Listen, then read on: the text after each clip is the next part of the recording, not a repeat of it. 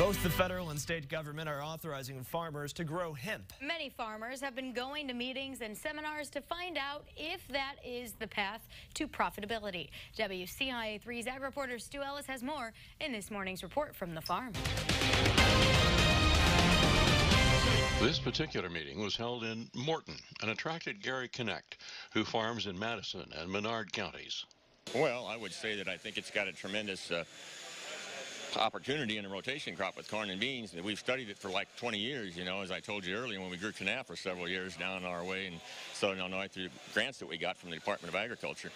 But we learned a lot about it because canaf is very similar to industrial hemp, and I think the fiber market's what we've always been interested in, and for long term, that's maybe 3 or 4 years down the road, but we're going to keep focused on the fiber side of it because we not going to get that much involved in the CBDs, but we think it's got a tremendous opportunity, and I think that industry can just really help the agricultural community. I'm Joel Litweiler, and we farm down the Hopedale Mining area and also Groveland area. All right. Tell me about what is your interest in hemp?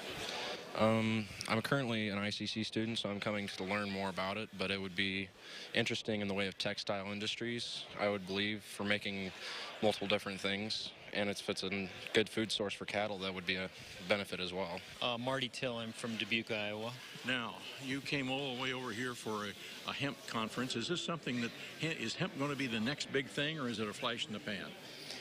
Well, I'm hoping it's the next big thing. It'll be a good rotation for corn and soybeans, I believe. You know, I don't have that many acres, so I need to be more open to something that can supplement what I'm doing, and, you know, specifically a niche type market.